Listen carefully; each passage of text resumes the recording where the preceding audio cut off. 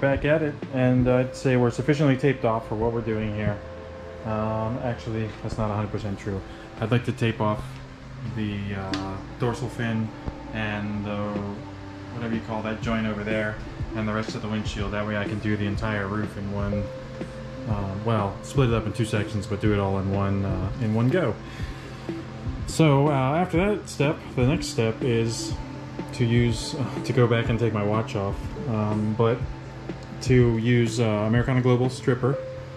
This is a residue and oil remover. This is your last step before you go ahead and start doing your little polish on your ceramic coated car. If this was not a ceramic coated car, then I would probably go ahead and, not probably, I would definitely want to clay it. But since it's ceramic coated, you do not clay. You just go with this instead. And this is really going to be a quick go over. Like I said, I'm getting my, any handprints I have from applying the tape. There shouldn't be anything else on the surface because it's ceramic coated and stuff doesn't really stick. But just in case, this will give you one last chance to really examine each panel closely before I apply a tool to it. So, gonna do that now, and when that's done, we'll keep it going. Alright, it's all clean as it can be. I've hit it with the Americana Global Stripper. I've done the whole roof. I've done the trunk and the side of the car, so that's pretty much where I have to stop with my polishing. So this is what I'm going to use today. I'm not fancy. I got a 3D machine here, which is, I don't think it's bad, but I don't have a lot of experience, so I can't really say. I'm going to use the Americana Global 5-inch black pad. I might switch to a red pad depending on how this goes. I don't know. Again, I don't have a whole lot of experience. I have used the black and I've also used the orange, and I thought the orange was too hard for what I was doing.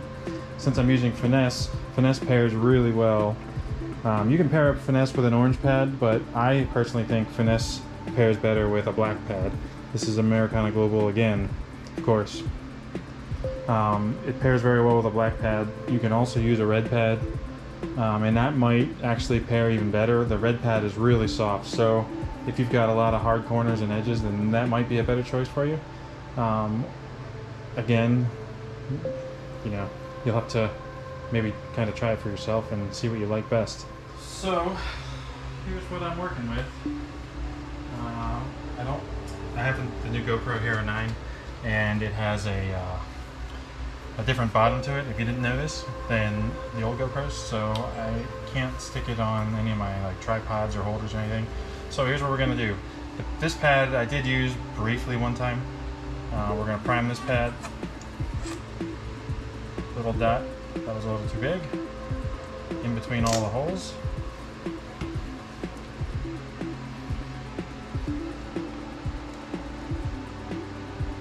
Going to kind of rub this into the pad a little bit. You don't want it to be soaking or dripping or anything, but if you know what you're doing, then skip this part maybe. This gives you one opportunity to check your pad if it's not the first time using your pad, meaning it's not new out of the package. This gives you a chance to make sure that it then gets set down on a pile of metal shavings or something. Alright, we're going to call that primed. Now, next thing I was taught to do,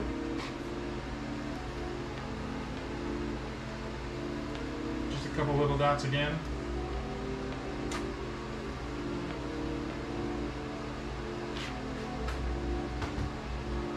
So that's all I've put on there. You can see that pretty well. Smear that onto your panel that you're about to work. Just smear it all over.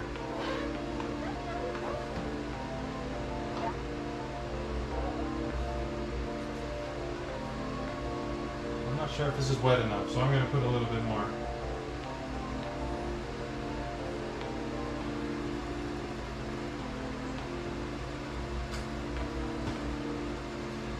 Remember what I said before, if you're slinging, you're doing too much. That's still the case. So hopefully we don't get to a point where we're slinging. And we're going to set this at a fairly low speed. On the 3D, the speed control is back here, which I didn't find it at first, so I was doing everything full speed at the beginning. So I'm gonna go with a 2.5. See how that does.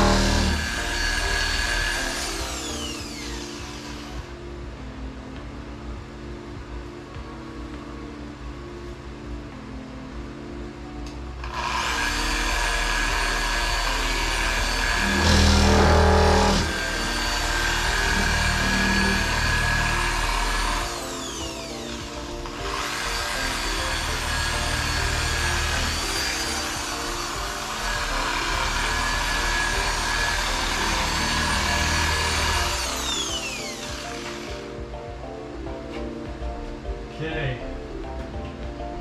calling that panel probably done. Let's see. You know, I was just about to wipe off this panel, and I thought it was time for dinner. I realized I was a little early, so we're not going to do that yet. But what we are going to do is continue on to the door.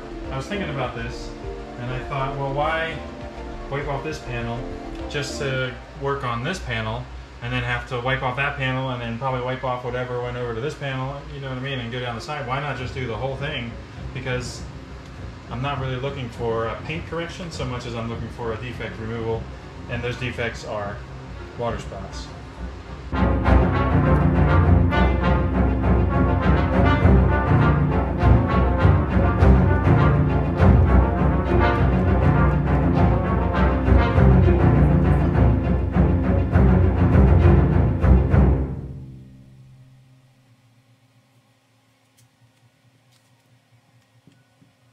Okay, to rub it around like this.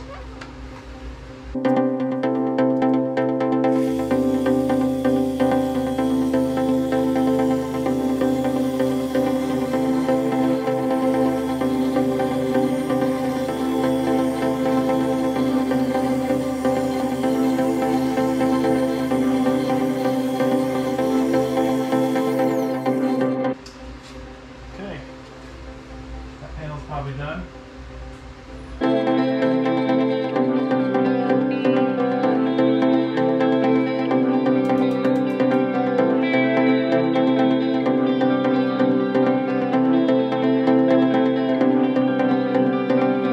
I am not using a quality microfiber. This is St. Cope Special that I got years ago, and I thought, well, this might be a good time to just use them and then throw them away.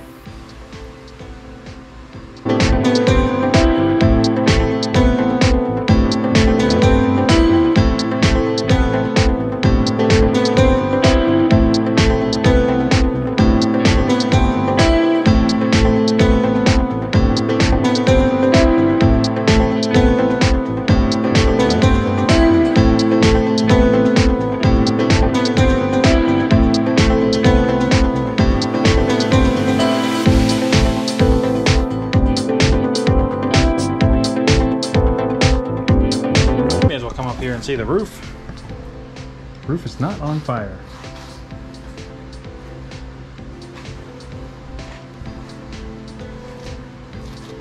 Of course, before I do any top coat, I will come back with another cleaning of Americana Global Stripper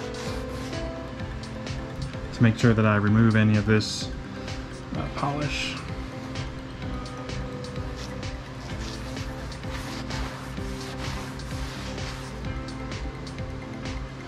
Oh my gosh, my dinner. It's in the oven and I didn't know how long to bake it, so I have to keep checking it.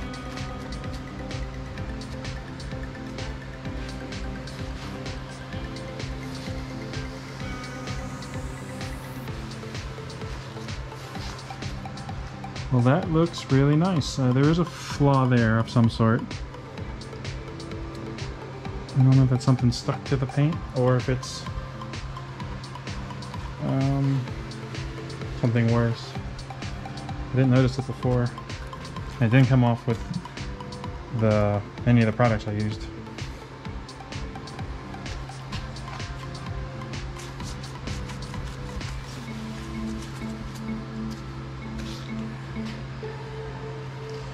Okay, are the water spots gone? I think they are. Alright, I'll find out after dinner. Okay, I finished this panel, this piece here, and the roof. And I just realized you can see the before and after here on the side. So here's what I was dealing with before. See those water spots? Can't feel them. They don't come off. Well, this is after just that, actually one pass. Can you see yourself in there? You can see me. Hi. You can see me perfectly clear now. This was corrected before I did this, so it is a pretty good finish. But yeah, wow. I'm looking at this like, man. So I tried to do some 3D eraser all over this to get rid of the water spots, and it did help tremendously, but it didn't take 100% of them off. So I guess what the conclusion I'm coming to is that the best way to get them off is to use a very light polish. If you're chasing water spots, I suggest going through the steps of, you know, vinegar, wash, use a iron remover like Americana Global Finesse to try to lift stuff off your, you know, use a detergent to try to lift it off your paint. Before you go to machining, don't just jump right to machining, because if you can get it off without machining, then that just, you know, it'll last longer, your coat. Alright, well, I'm going to keep going. I don't think I'm going to show you guys everything that I'm doing, because I'm just going to keep going with this panel, which obviously, I mean, you saw how quick that was. It's only going to take me like 5 minutes to do this, a couple more minutes to do that. I didn't wipe the hood down, so I guess I better do that. And then I want to do as much of the trunk as I can, and then I guess we're going to have to slide the car over or turn it around or something. Excuse me.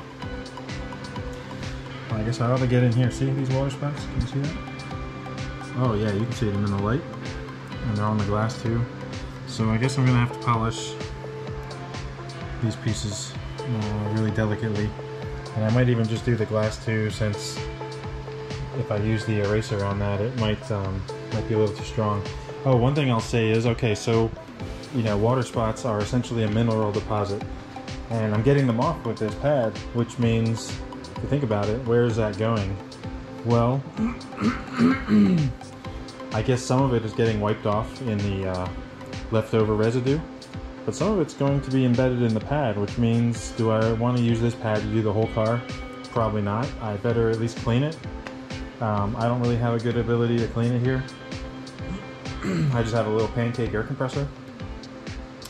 So I'm going to change pads before I move on, because I don't want to use what could potentially have minerals in it, calcium, to buff the rest of the car. I feel like that's a recipe for disaster. I think I'm doing the right thing here. Let me know in the comments below. Alright, on to the door. You saw how it was before.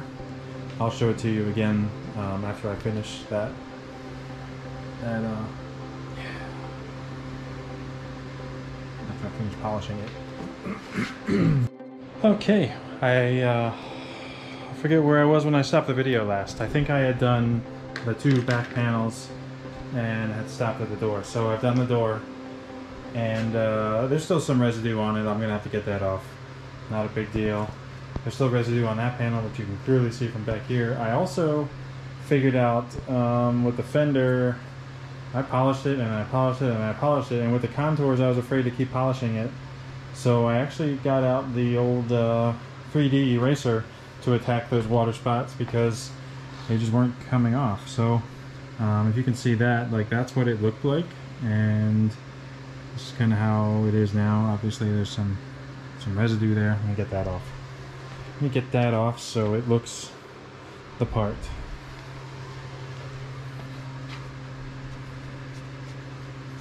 Okay, so that residue's gone.